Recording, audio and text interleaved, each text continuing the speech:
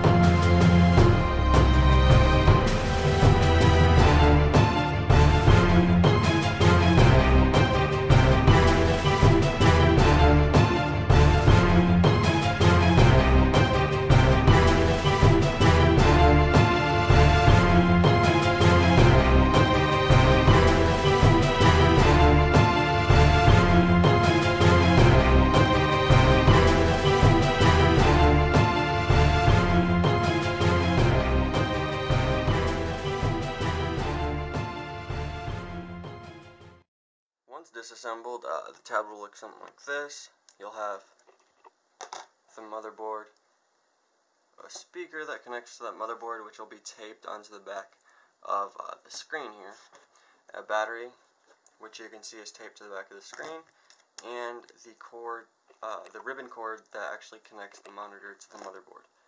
So, as you can see, if I turn it over, here's the screen part, and there's the back of it, battery, your video cable, and the motherboard and speaker.